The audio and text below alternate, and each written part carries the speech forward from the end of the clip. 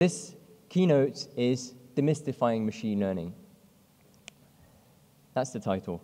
I'm going to start with explaining what machine learning is, then I'm going to go over a few use cases. I'm going to talk about the limitations that are inherent to these techniques. Then I explain briefly what predictive APIs are and what's changing, what they are changing to the game. And we see if these techniques work, how can we measure that they work. I've got a case study, hopefully we have time to go over that. And finally, a few words about this machine learning canvas. That's going to be very quick, but maybe that would get you interested in finding out more. So before I start, I've got a couple of quotes from very important people about the importance of predictive apps, just to get you warmed up and excited about the conference and the content. So yeah, predictive apps, there's this analyst who says that it's the next big thing in app development. We've got this, I think he's the chief data scientist at Visa, the credit card company. He talks of what it is to big data, and apparently it's a big deal. And yeah, so I've talked of predictive apps. The thing is that to create predictive apps, you need two things. You need machine learning, and you need to learn from data. So that's sort of the relationship between these predictive apps and this machine learning that we've mentioned earlier. So yeah, we need to have machine learning techniques, we need to have data, and then we can build predictive apps. But there's a big but, which is this. So that's from the McKinsey study in 2011, where there's a number of things that you can find in the study, but what's interesting here is that they predicted a shortage of talent that would make it difficult to exploit the value of that data with machine learning. So essentially they're saying that there's a shortage of talent, so how are we going to find the people who have the machine learning expertise and apply that on data. But actually, as we'll see today, machine learning is being democratized. So that was in 2011, now we're in 2015, and things are a little bit different. For those of you who follow me on Twitter, you might have seen that tweet where I said, I just updated my slides for my keynote, and it's going to be very nice. That's the only slide that I did not update. Obviously, it's 2 years old now. It's an email I got in 2013, which is, obviously it's spam, right? It's a spam email. And today we don't really think about it, but we've got spam detectors that just remove that from our inbox, and that uses machine learning. So we've all been using machine learning for some time now. And specifically what this does is that the spam filter answers a question, which is, it gets a new email that it's never seen before, and before you even see it, it's going to be able to predict whether or not you're going to be interested in that. So there's a question about this email, which is, which type of email is this? And then two possible answers, spam or ham. So we say that this is a classification problem because we're asking a question and there's only a fixed set of possible answers, which are called classes. So all the which type of questions, that's classification. And so yeah, just a few terminology. So the email is what we call the input, and the class that we label this input with is called the output, right? So we're given an input and we have to predict this output. The way that machine learning works is that you've got some data, so that's on the left side. We've got a cloud of input, outputs, and pairs, and based on these examples of inputs and associated outputs that have been observed, we can learn something that we call a model that sort of explains the relationships between these things. And the cool thing about that model is that when we use it on a new input that we've never seen before, we're able to create a prediction for what the output should be. So there's two main phases, which are train and predict, right? Of course, there's the question of how do you get that model, but yeah, I'll talk about that later. Let's take another example, which is in real estate. Let's say that you're selling your house and you're trying to figure out the best price for what you're selling. So you've got, you can represent your property with a set of characteristics: number of bedrooms, number of bathrooms, surface, the year it was built in, and that's sort of your input. And what you're trying to predict is how much is it worth. So how much is this house worth? The answer is X. It's a number. So yeah, when the answer is a number, we talk of a regression task. And here is some sample data for this use case, where I've put, like you can see, bedrooms, bathrooms, surface, year built, and type of property, and then there's the price. So it's kind of like an Excel table where there are some missing values in the price column. So price is the output that we're trying to predict, and the rest is the input. And essentially, yeah, I've highlighted it with the same colors as the diagram before. What's in light yellow is the training data. So the data you use to create your model. It's the data for, it's all the rows where you have the value for the price column. And you use that to create your model, and then you're going to apply the model to the blue guys in order to predict the associated output, the price, and you can fill in the missing values. So you can sort of see machine learning as a way to fill in missing values in a spreadsheet table. Again, data, model, use the model with the input, create a prediction. So yeah, two phases. The two-phase thing is quite important. I'll refer to that again later. So what you can sort of see things as, machine learning. It's artificial intelligence. It makes predictions, but the intelligence works by referring to this example data.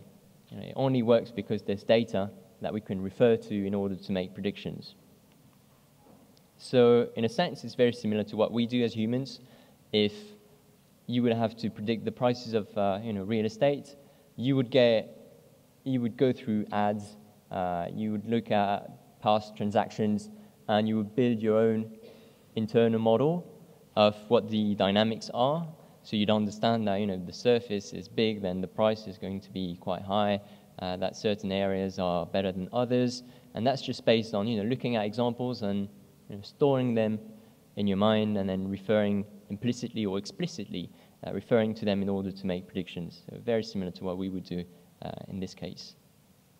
So let's go over a few use cases. So there's the real estate one, there's the spam one that I mentioned, still with emails and still with classification. There's priority inbox, so that's a feature of Google, but now others are using it, Google Mail actually. Which is, a new email comes in and you haven't looked at it, and it's going to predict whether the email is important or not. If it's important, it's going to go up in your inbox.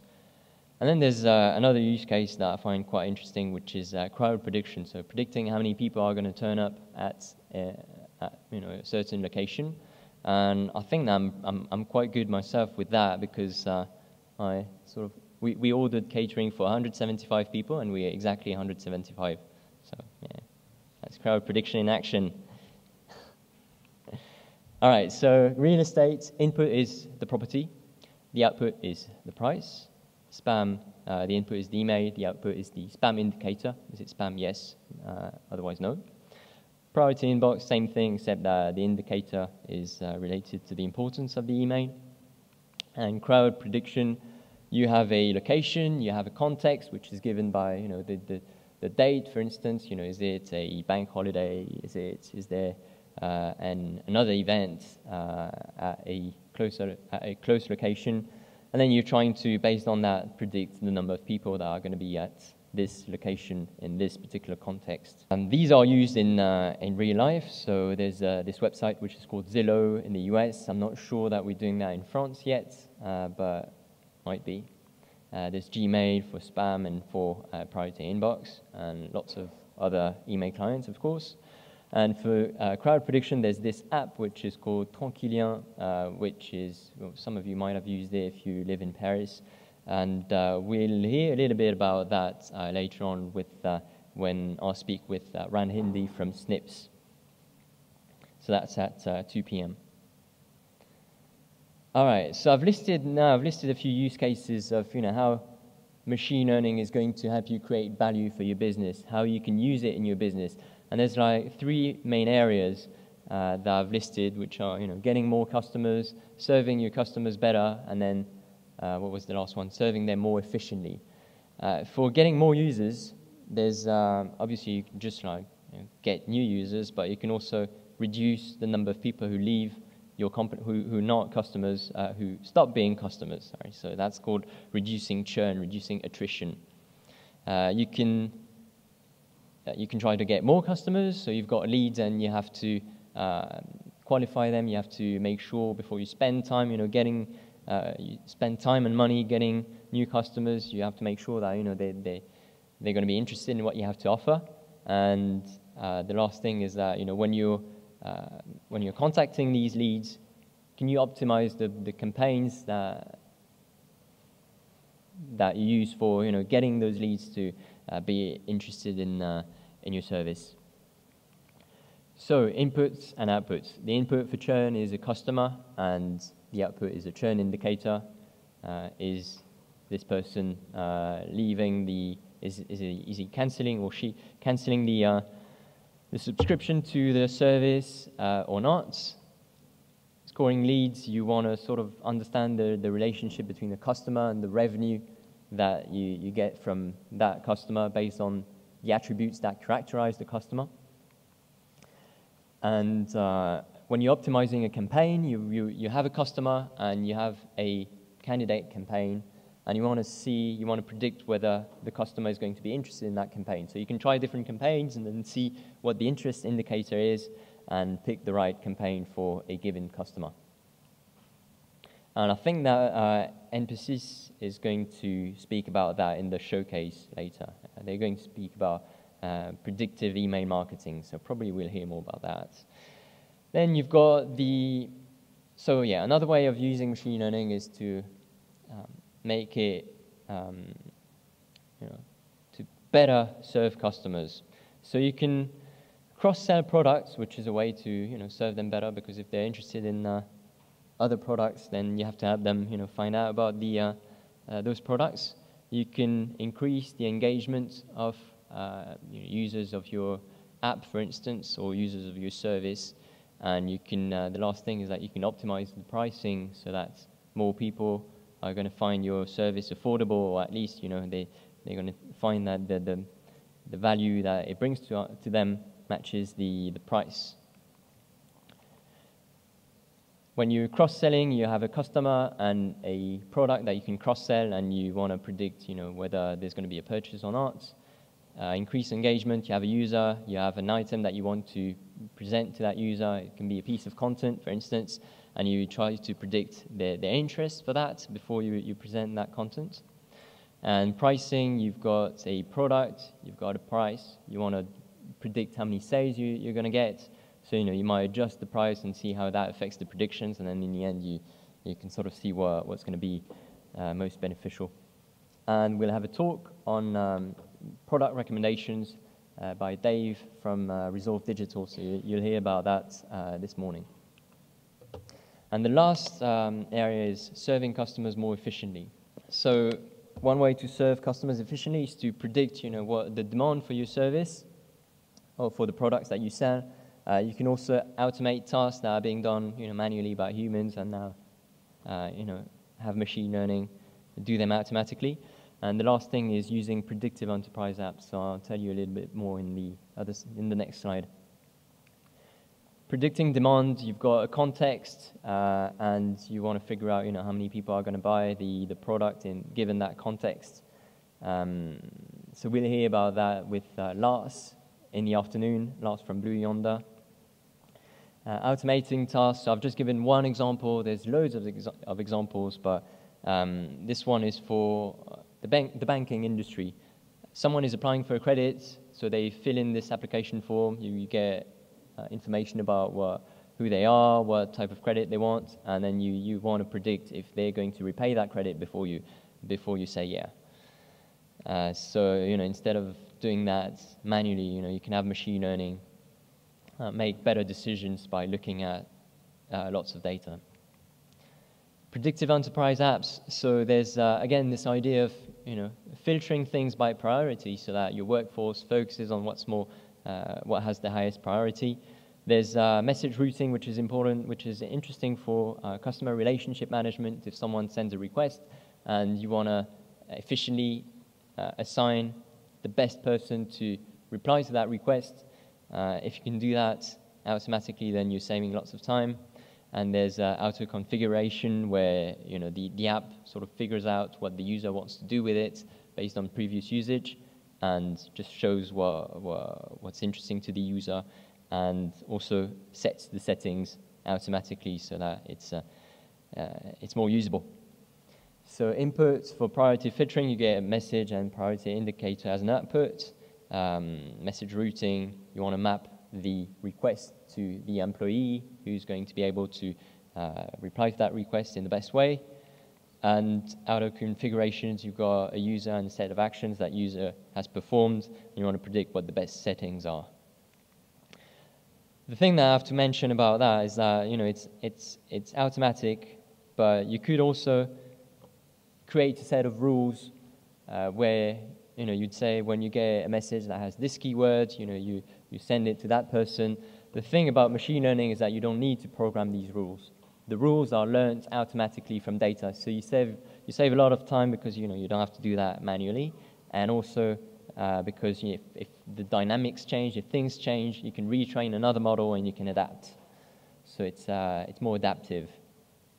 And there's this partner at a venture capitalist firm in the US who predicts that having machine learning, having predictive apps is going to increase productivity and creativity. All right, so we've talked about the use cases, all the great possibilities of machine learning, but there's no free lunch. I mean, there's got to be a couple of catches. So here I'm just let's say that we have a classification problem. Regarding the colors, it's not input and output anymore. Blue and orange just represent two different classes. And these points are inputs, and the color corresponds to the class, so to the outputs that's associated to each point. Like you could imagine that these are a set of measurements where you have one dimension for one measurement and the other dimension for the other measurements. And yeah, we know that the guys in blue are blue, they're from the blue class, and then the orange guys are from the orange class, and that's training data, so we've got inputs and outputs, and we want to build a model, right? So in this particular instance, it's very easy. If new data comes in, like these black guys, we want to just assign a color to them. We want to say, the color is blue, so you're in the blue class, and it's very straightforward in this case. I mean, the one on the left is blue, the one on the right is orange, obviously, and you can sort of explain things with just a line that separates the two classes, and if you're on one side of the line, then you're blue, and the other side you're orange. And this line actually is your model. That's the model that you use when new data comes in. The thing, though, is that, if you want that to work, you need examples of inputs and outputs. So that was sort of a given, but it's not that easy. If we go back to the spam example, you need to have examples of what the outputs were. So you need to have someone at some point who manually labeled emails as spam or non-spam. So in certain cases, you can just observe what people do, and you get data with inputs and outputs very easily, but just observing what people do, how they behave. In other cases, you might have to spend time to have a human label inputs with the output values. So you have to think about that. Do I have the output? Do I have a way to get these outputs to then learn my machine learning model? So what if you don't have enough data points, which might lead you to this? You got examples of blue guys and of orange guys, but then a new one comes in, and it's like there's nothing close to this. So it's like what color should I give? And typically, that's a problem where you didn't get enough data because there was a part of the objects that exist in the real world that you didn't observe in your training data, and that's going to make it difficult to make a prediction. The other case where it would be problematic to make predictions is when similar inputs have dissimilar outputs, which would be illustrated with this. That's just a mess, and there's no way I can use that to figure out, if a new point comes in, it should be blue or orange. It's just mixed up. Another way to see this problem is with, so for a regression task, so that was classification. Let's go back to regression where we're trying to predict a number, so the price of the house. Imagine that we only have 2 attributes for each house, for each property, which are number of bedrooms and number of bathrooms. Clearly, that's not enough. I mean, there's no way that I can just predict the price based on that, and that's what we can see in this data. So, okay, it's fake data, but still it illustrates this point that you've got houses that are identical in the way that they're represented here, but the prices are completely different. So what do you have to do? You have to add more information. So you have to figure out what are the characteristics that are important to predict the price. So there's the surface, obviously, how old the house is, how old the property is. There's, you could think of, where the property is located. Is it close to the metro station? Or there's a whole lot of things that you can think about. And in the end, you're training your model from your data. So if the data is bad, then the model is going to be bad too, right? And yeah, so a model can only be as good as the data it was given to train on. Yeah, that's just me saying that. If you haven't got my Twitter handle, here it is again. And we'll have 2 talks that will illustrate the importance of working on that data. So there's Dataiku's showcase where they're going to show their product that makes it easier to improve the quality of your data. And then there's the talk of Kiran from Datagami, which is going to talk. So Kiran is going to talk about the importance of data and how, for this particular use case of real estate, taking into account open data and creating new features from that. It's new representations of the inputs that can be very beneficial for the quality of the model. And one thing that I noticed about these 2 companies is that the names both start with data, and they like birds apparently. So there's a pattern here. It's interesting. All right, predictive APIs. So the promise of predictive APIs is to make it easier for everyone to use machine learning. It's to democratize machine learning. All right, so here's an example of, that's a web page on my website, which is for my book. And what I want to say here, so yeah, take a look. Doesn't look that bad. And actually, what you need to create a page like this usually is to program something in HTML, CSS, and JavaScript. Like the banner at the top, you can close that. So that's JavaScript. The layout, that's CSS, and the HTML is the actual content. But I didn't do any of that for that website. I actually used a service which is called squarespace.com, and I just had to move things around. It was there was a graphical interface where I could just pick the layout I wanted and edit things, and I didn't have to write a single line of code to get that website. The thing is that today, the same thing is happening as at the beginning of the 2000s. We started to get, not beginning, I'd say, yeah, mid 2000s. We got WordPress that made it a whole lot easier to create websites, and now it's getting even easier with things like Squarespace, and there's another one which is called The Grid, I think. But anyways, these things, there's not this bottleneck anymore where, in the beginning everyone wanted to have their websites, but there weren't that many people who could program in HTML, CSS, JavaScript. So, it was difficult to find someone who could create that website for you. And then, it got a whole lot easier to create websites, and then the bottleneck was removed. So I think that the same thing is happening with machine learning. Now we have services, we have APIs that allow you to create these models very easily. You don't have to have the expertise in the algorithms and so on. You just have to have data, and you're going to be able to build your model from there. So 2 phases in machine learning: training and predicting. And there's 2 methods like functions in these prediction or predictive APIs. Usually, you've got one to train a model, another one to predict a model, and that sort of looks like that. That's the most technical slide I've got, I think. So you've got this create model function that takes in the data set, and you've got this create prediction function that takes in the model ID that you got from the previous line, and it takes in the new input, and it's going to get you an output. And it's as simple as that. So you just need to provide that data. The data has to be good. Obviously, that's what we talked about. And yeah, that data can just be a CSV file. So yeah, training.csv, for instance. Yeah, democratizing machine learning. Right. I drew this. All right, so today we have 2 companies who have APIs that allow you to do this. I really encourage you to go talk to them. If you want to find out more about their APIs, they're very easy to use, and 2 companies are BigML and Predixis. All right, so what if you have this problem? Is this email important? Yes, no. Actually, I've used it was a couple of years ago, no, it was a year ago. I've used the BigML API to, with my own email data, to build a model that would predict the importance of emails, and it worked quite well. That's in my book, actually, if you want to check it out. And there's other types of problems, like, so I mentioned churn prediction. Is this customer going to leave us next month?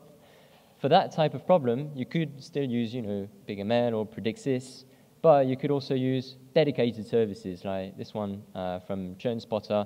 There's going to be a showcase this afternoon.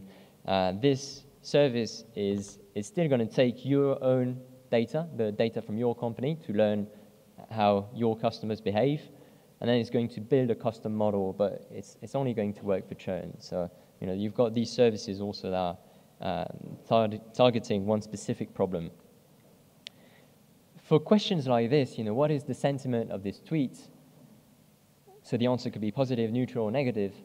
You don't actually need to build your own model from your own data of tweets and associated sentiment, because the problem is the same for everyone, right? Sentiment analysis for me is the same as it is for you, almost, I guess.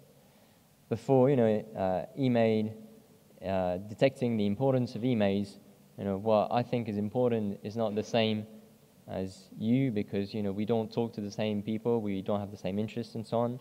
So I'd need to have my own model of email importance. But for predicting the sentiment of a tweet, you don't actually need to train your model. You can just reuse a model that someone else has created. So instead of having 2 phases, well, in this case, you don't have to train a model, you just predict with a model that someone already created. And there's services that allow you to do that. So it's just a matter of sending a bit of text, and it gives you the sentiment. So that's super easy to use.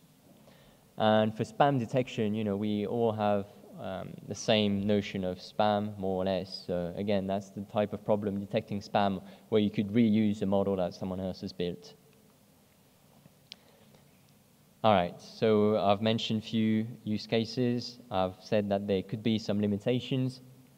Now, is there a way to say whether something is going to work or not?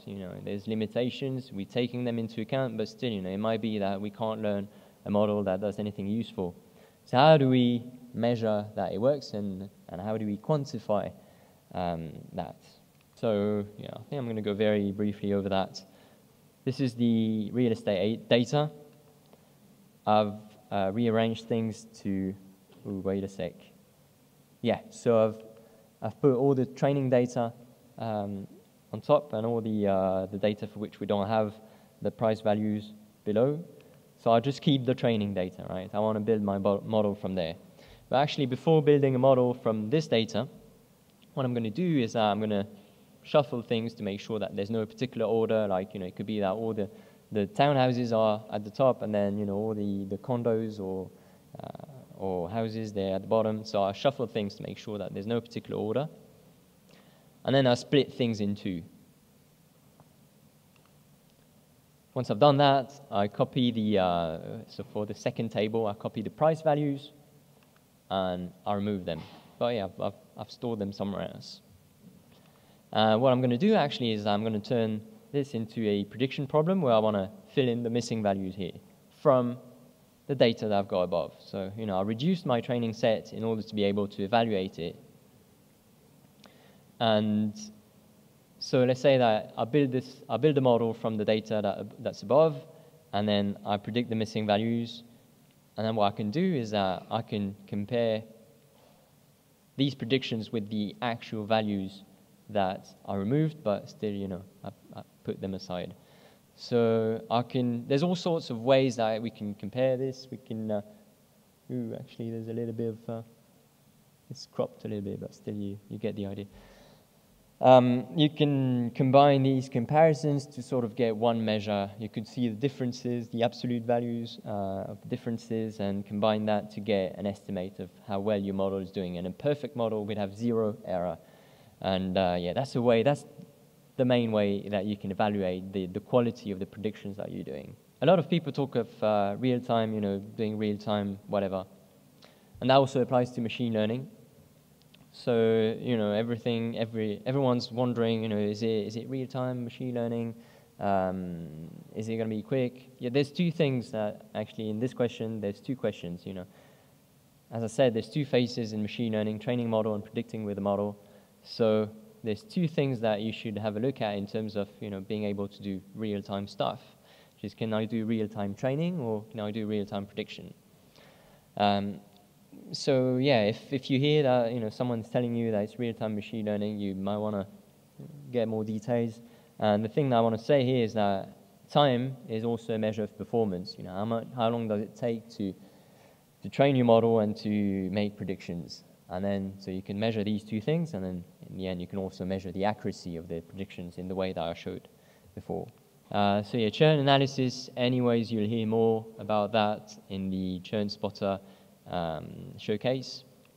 But I think that churn is a really good example to sort of show you what the problems are with using machine learning in the real world, and that it's not about creating the model, it's more about using the model. So let's say that we're a SaaS company, we're selling monthly subscription to our service, and then we're asking this question, is the customer going to leave? The input is the customer, the output is the fact that the customer leaves or not. So you can observe that in your historical data, like who did not renew his subscription last month, so you can get the outputs this way, so you need to wait a month. Like I said, you collect historical data up until a month ago, and so you want to be able to predict this output, but you could do that without machine learning. Like you could just say, if the customer or if the user has not used the product or the application for more than 15 days, then there's something wrong, and probably the guy is going to not renew his subscription. So that's a very simple rule that allows you to make these predictions. Maybe they're not good quality, but that serves as a baseline that takes into account some specificities of the domain. Like, you sort of know that you're encoding knowledge about the fact that, you think that people, if they haven't used your application for 15 days, then maybe they're already gone. So that serves as a baseline. Okay. Learning, with these services, with these predictive APIs is super easy. But there's the question of how do I represent customers? So how do I, create the right inputs in my CSV file that I'm going to send to the API? And then once I've predicted churn, what do I do about it? I know that someone is going to not renew their subscription, and then so what? So there's two very important questions. Customer representation, I'll go very briefly over that. You can take into account basic information about the person, how they used your service, the number of times they used the app during last month, the features they used, that sort of stuff. And you could also take into account any interactions they had with customer support. That allows you to characterize your user, your customer, and the way they're using your app. And this has an influence, obviously, on the fact that they churn or not. Then what kind of action can you take to prevent that churn? Because you want to keep these customers. You can contact them, but then in which order?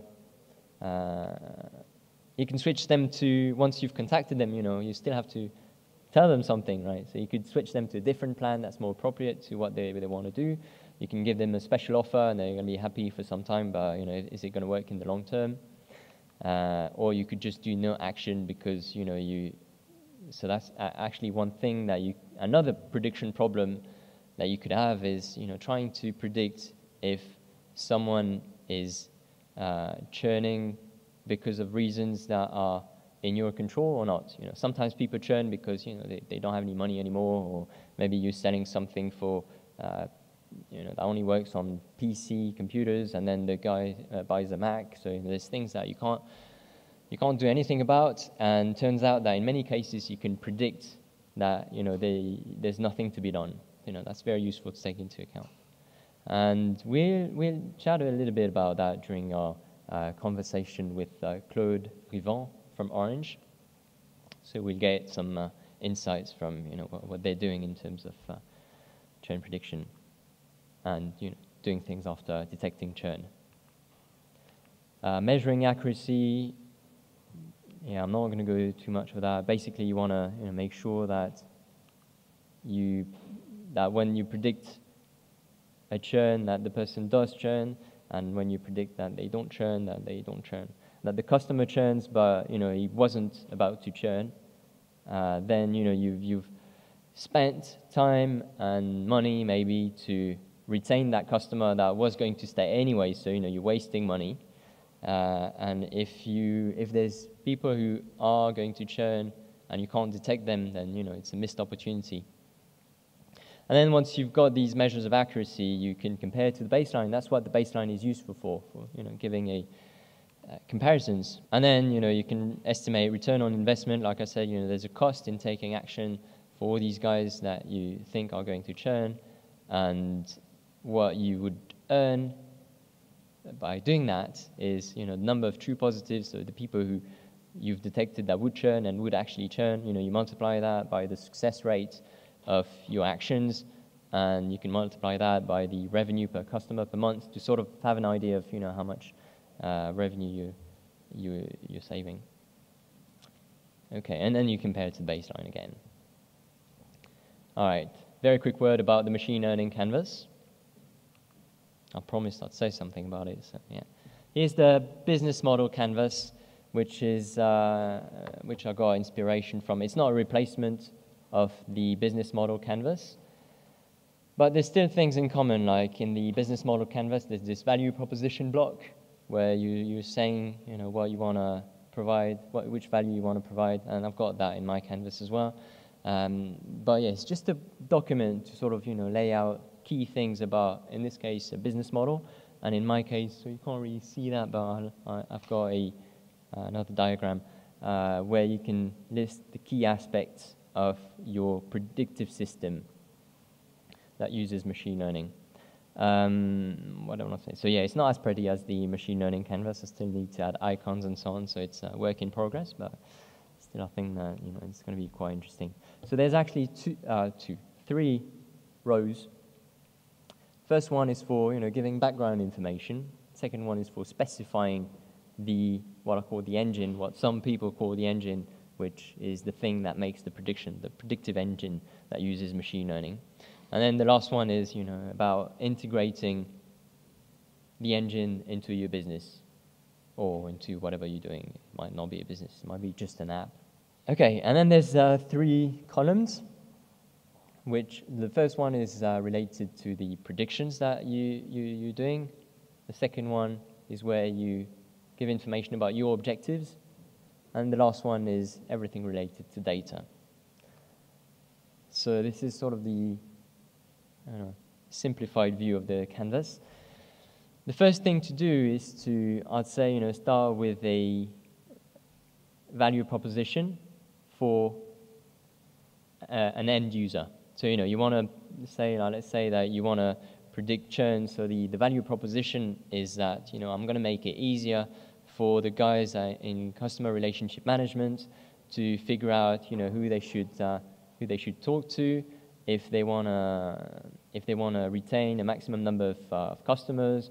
It could be, the value proposition is, I have this predictive feature for, emails, like priority detection. And the idea is that, the user is going to spend less time on email because he sees immediately what's important and what's not. So yeah, you have to explain what the value proposition is and who the user, who benefits from the predictions. And then, if you want to build a predictive system, you need data. You need to use machine learning on some data. So what sources of data do you have? So that could be, data about transactions, that, this customer bought that. It can be external data about, I don't know, just any kind of source, either internal or third party, about, things that you could reuse in order to create a data set to learn from. And then you need to sort of, go into more details. So that's the specifications part, where you would explain what the machine learning problem is. So on the left side, yeah. So you'd say, this is the input, this is the output, and the prediction that I want to make is, I want to predict this output based on this input, and it's a classification problem or a regression problem, and yeah, you can list out all the possible outputs and so on. And then you can move on to performance evaluation, where you're going to say, well, which metrics are interesting for measuring the accuracy of your predictions, but also that relates to the value proposition. How can you measure that you're delivering that value? So you have to have performance evaluation measures that are also domain specific, that take into account the specificities of what you're trying to do, that are related to your business, and not just numbers that characterize the accuracy of predictions. In the end, you want to create that value, right? And then data preparation. So that's everything that has to do with, getting your sources and turning them into the input representations that I talked about. So, which features, which characterizations of the inputs are you interested in? And in the end, how many instances do you have in your data set? Do you use everything for training or not? So, you'd list out everything that relates to preparing that CSV file that you're sending to the API. And then integrations, actually, there's only 2 blocks, because they kind of overlap the objectives thing. So you have to say how you're using predictions, like, for churn, for instance, you're going to see who might churn, and then you're also going to use the uncertainty in these predictions. So usually you get a prediction, and also these APIs, they also give you a confidence level. So you can use that to you can use that and the revenue that you would expect from that sort of customer in order to prioritize, who you have to target first. Like, someone who brings a lot of revenue and we're sure that they're going to leave, then we have to do something about them right now. And yeah, you're going to explain here how you're using predictions in order to get that value. So you see, it connects to the objectives. In the end, you want to reach the initial objective, and then learning model. So learning the model, you're going to give some constraints on how long do I have to learn the model, and yeah, that relates obviously to the data bit, but also, you need to evaluate based on the objectives, based on the performance evaluation measures that your model is good before you actually, use it. So, you might have a model that you use, and then you get new data, and you think that you can update the model, but then you have to make sure that the new model performs at least better than the previous one before you deploy things. Otherwise, it doesn't make sense. And yeah, I guess that's it for the machine learning canvas. So yeah, a couple of reasons to use it. It allows you to make sure that by connecting to the value proposition, it allows you to make sure that you're targeting the right problem for your company. By listing all these key aspects and constraints on using predictions and learning models, you are able to choose the right tools, solutions to build your to do this machine learning.